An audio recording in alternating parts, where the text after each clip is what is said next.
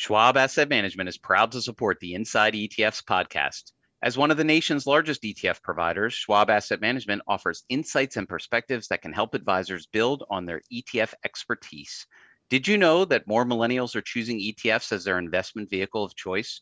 Or that many investors plan to increase their allocation to fixed income, smart beta, and actively managed ETFs? Find out how ETFs can support your clients' goals with Schwab Asset Management's educational resources. Learn more at schwabassetmanagement.com/ETF know-how.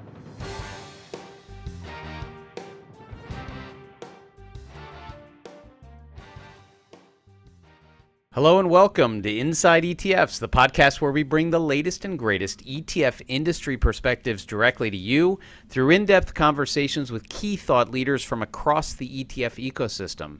I'm your host, Douglas Yones, the head of exchange-traded product at the New York Stock Exchange, the home of ETFs. Now, today I'm joined by Joel Shulman. He's the founder, CEO, and CIO of ERShares. With over 25 years of research at Babson College, Dr. Shulman is the author of a best-selling book developed while at Harvard University, and no surprise, Dr. Shulman formed a proprietary investment model and something called the Entrepreneurial Factor.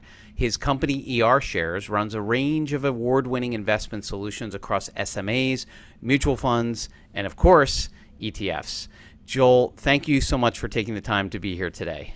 Thanks, Doug. It's always a pleasure to chat with you. So let's start at the beginning. How did you get into the ETF business? Well, as you mentioned, I'm a college professor. I've been a college professor for 25 plus years at Babson, which is known to be the leader in entrepreneurial studies. And I also was a CFA test prep provider. So many of your listeners may be familiar with the Chartered Financial Analyst designation. And I was the number 3 provider globally in providing preparation services for these people. And so I trained about 12,000 people in about 110 countries around the world. And while training many of these people who later became leaders in the investment industry, including students who later became the CIO of Schwab or the CIO of Fidelity, among others, I decided I wanted to manage some money too. I sold my CFA test prep business in 2004, and I launched a long-short equity hedge fund, which focused on this, what it means to be an entrepreneur, publicly traded entrepreneurial company. We ran this long-short equity hedge fund. So we were going long entrepreneur, short what we deemed to be bureaucrats. We ran this for a number of years, and later we decided to become an ETF to appeal to the public. And of course, you now have 2 ETFs listed with the New York Stock Exchange. But if you look back, on that career journey, were there key moments, were there key events, something that said to you, hey, you know what, we're running money, we need to launch our own ETFs?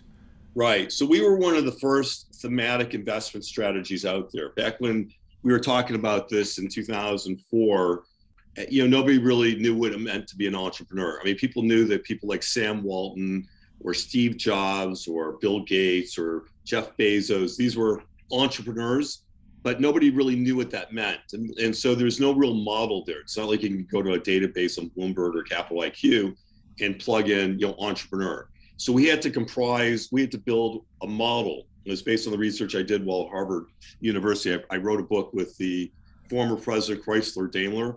And basically, we were trying to figure out what it meant to be a good company or a great company over time. And we came up with a model in terms of what it meant to be entrepreneurial. We used the research at Babson. So I published probably 20 papers in the public domain on what it means to be an entrepreneur. And from that, we started seeing interest in what we were doing. People didn't really believe that there's such a thing as an entrepreneur model, but people started showing interest. And we decided, that there's, that this concept should really be a product for retail investors and institutional investors that want a special proprietary risk factor. So that's what we did. And now you've been a professor. You're at Babson College for many years. Yeah. I'll let you decide if you want to disclose your annual salary. One of the few college professors I know that does. What is it that drives you? Because it's clearly not. You're not working for the money. You're driven by this energy Yeah. or is it just this next generation of investors? What pulls you in every semester? Well, so a few years ago, I mean, I'm a professional money manager, as you know, and I decided I don't really need the money. And I'm a tenured full professor, but I didn't want to teach 5 classes a year. So I told them, I love being a professor. I never want to give that up, but I'll do it for $1, right? And if I do a good job, you'll pay me $2 or so next year. So I have a special arrangement where they actually paid me a little more than $1. I said I'd do it for $1, but I teach 1 class a year. Primarily for fun. I mean, that's what I do. And I love being a professor, and the energy from the students and what they bring to the table, and the ability to bring other people in from industry. So I bring a lot of famous people in from industry, accomplished entrepreneurs, accomplished business professionals who love to speak to students, and they enjoy having an audience of young minds who are receptive to just great information and learning. And I've been fortunate over the years. Many of my students have gone on to build their own businesses. Some are publicly traded or bought by publicly traded companies. One of my students a few years ago was bought for over $1 billion. One of the guys who's working with me now is a serial entrepreneur. When he was an undergrad, he was making more money than all his faculty. He later sold out for hundreds of millions of dollars as a serial entrepreneur. I've got other students that you were considering going public with a company. They're not even 30 years old, and they had a chance to go public with a company worth $200 million. And so I'm seeing a lot of these interesting ideas and concepts. We're like a little think tank for entrepreneurial companies, and it's just really exciting to be around. And so I feed off that energy and never want to give it up. Yeah, I think it's so great. It's part of, I think, our roles, right, as we've kind of journeyed into the financial system, and those that are willing to take on interns and take on the younger crowd and teach and educate them. It's so important. I think even for me, I went into college thinking I was going to be an engineer, and I did a site visit with a money manager who happened to live in my neighborhood. My next door neighbor, I think I cut his lawn. He invited me to come with him to visit him in the office and see what he did for a living and how he helped people carve out their future financial planning. And it just really hit me, and it changed my whole scope of where I was heading. So for those of you listening, please invite young people into your life and teach them what you do, especially the advisors out there. You never know what difference you're making. So obviously you're surrounded by this entrepreneurial spirit, but then you've coined and potentially patented this phrase, entrepreneurial factor. Tell us what that means. So the entrepreneur factor is comprised of our model. So we have a rules-based model that evaluates 56,000 plus publicly traded companies around the world. And we sort them into various cohorts. And so there's a number of data points that we evaluate that comprise what it means to be an entrepreneur. And between the periods of 2005 to 2020, just up to COVID, we had a passive index that created a systematic risk factor that was classified as the entrepreneur factor that significantly outperformed the market. It was a very significant risk-adjusted alpha that was attributed to the selection bias. And so there was a selection effect associated when people do factor analysis. They look for various criteria, and the entrepreneur factor stood out as the most significant factor for the period 2005 to 2020. Now, during a long bull market, there's nothing better. Obviously, things correct, and there are people in the marketplace, well-known funds that have since popped up. We were the first thematic in this space to be an innovator, disruptor, entrepreneur company. There are others who came along later on. One person in particular that's comprised not almost exclusively with entrepreneurial companies, raised $50 billion a couple of years ago. Most people probably know the name, but it's the same space. I mean, and there are probably a dozen copycats now in the space, but we were the first in this area, and we're proud to have had the only real research in this area, is peer review, academically accepted journals or academic journals, peer reviewed, and we're proud to have that research and actually help establish that space. So tell us a bit more. You've launched 2 ETFs, ENTR and ERSX. Right. Tell us a bit about that and the process of launching and how you sort of think about that for your business. So the one is largely is largely publicly traded U.S.-based firms. So the ENTR is large cap entrepreneurial companies, US-based entrepreneurial companies, whereas ERSX is the polar opposite. So it's non-US, primarily non-US, small cap companies. And so what we do is we try to pick up the risk attributes of these entrepreneurs, globally. So one was designed to compete against large cap space. And again, during periods of a bull market, there's nothing better than these categories. So through 2001, early 2001, when we were still running a strong bull market, we were number one across the board, and we were again the top fund. Now, as we know, since that time, we're primarily a growth-oriented fund, and so as we know, in 2001 and early part 2002, growth funds, growth stocks have been out of favor. But we think that's actually a very attractive time to come into the market now. So if people believe that inflation has peaked, as we do, and we're now speaking towards the end of July 2022, we believe inflation has peaked. We think the next data read is going to show that inflation has peaked. We think the second half of the year is going to be strong. The same thing is true globally. So what we found is that entrepreneurs have a way to pivot, and they tend to beat the bureaucrats over a long period of time. There's nothing better for a company when the entrepreneur is good. And by that we mean that they have economic incentive to create value for themselves and the shareholders with their public stock. However, when the entrepreneur is bad, there is nothing worse because they have the ability to take value at the expense of the shareholders. Now, up until recently, we've seen most of the publicly traded entrepreneurs, what we would put in the category is good. In recent times, we're now starting to observe, and we're tracking some new variables, with our models. So we're constantly doing upgrades, to that. This time, we're not going to put in the popular press because we don't want everybody to replicate it. But we have some new variables that we're looking at to add on top of our model to make sure that we are able to differentiate good from bad entrepreneurs, and also to make sure that we have some other metrics put into place that help protect investors, when market conditions change. So these are new criteria we're adding on top of our factor, and these are things that now are making it, instead of a passive fund, we're now making it more active to adapt to changing market conditions.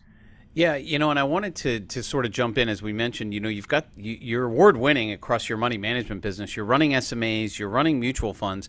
How do the ETFs, that we're talking about here, right? How does ENTR, how does ERSX differ, if you will, from the other investment solutions that family offices and advisors can come to you about today?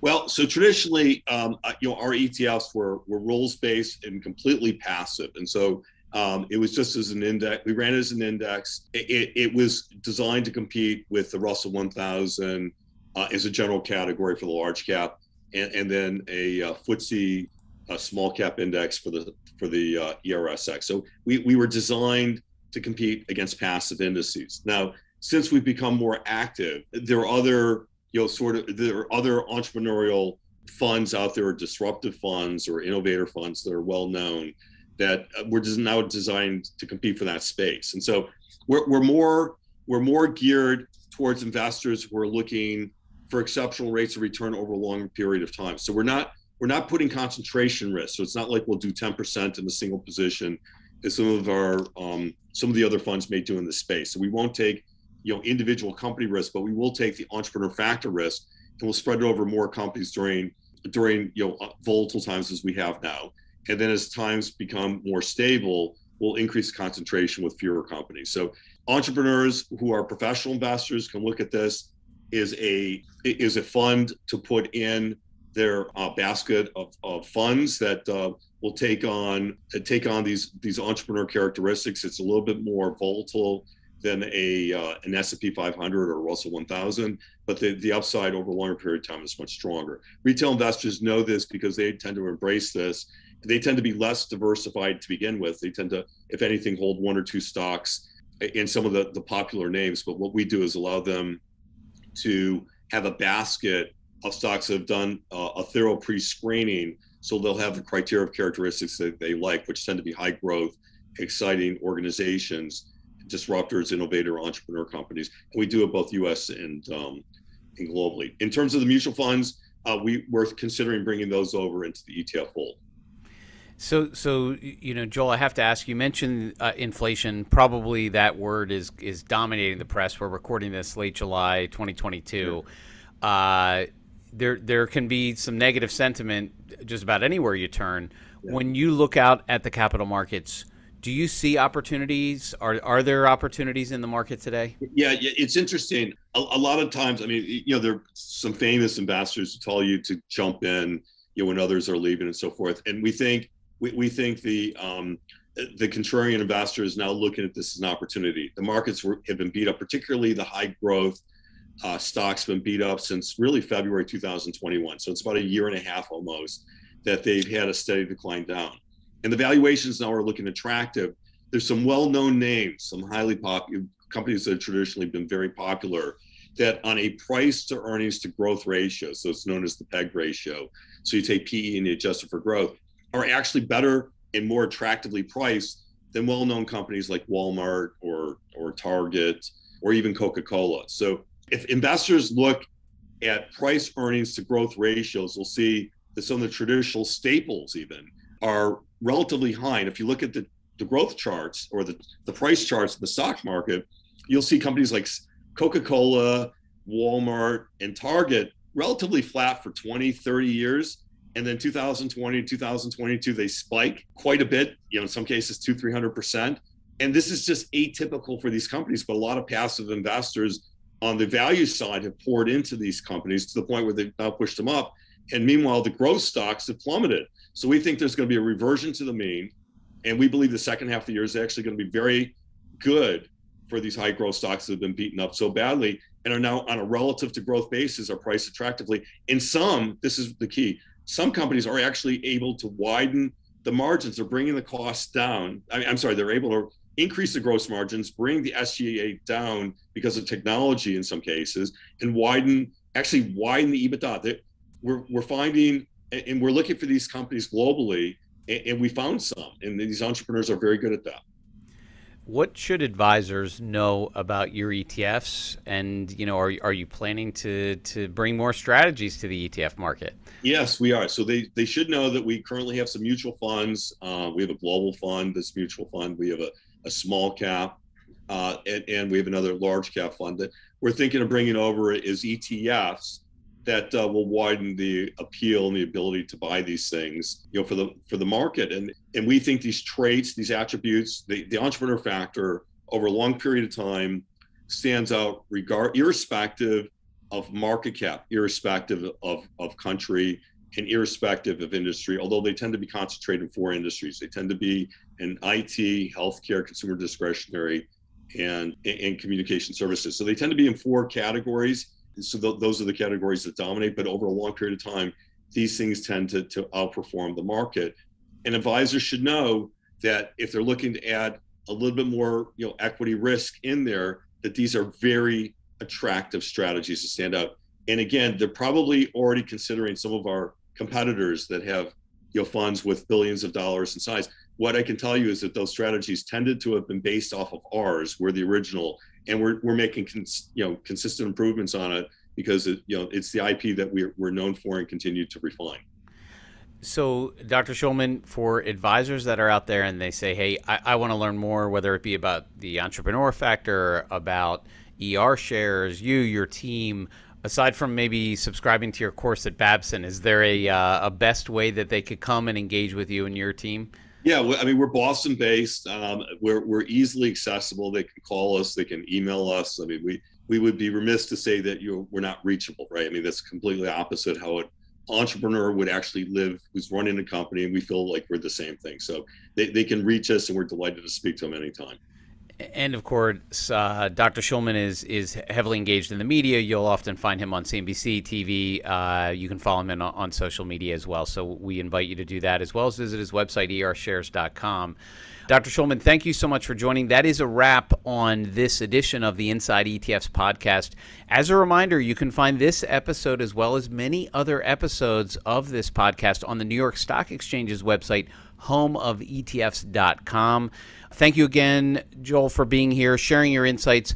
For those listening, stay tuned for upcoming episodes featuring thought leaders from across the ETF ecosystem. I'm Douglas Yones, head of exchange-traded funds at the New York Stock Exchange, the home of ETFs.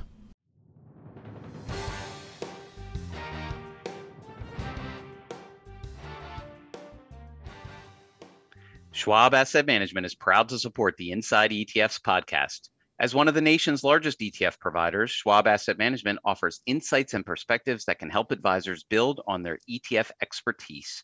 Did you know that more millennials are choosing ETFs as their investment vehicle of choice?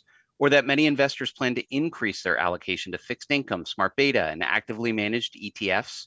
Find out how ETFs can support your clients' goals with Schwab Asset Management's educational resources. Learn more at schwabassetmanagement.com/ETF know-how.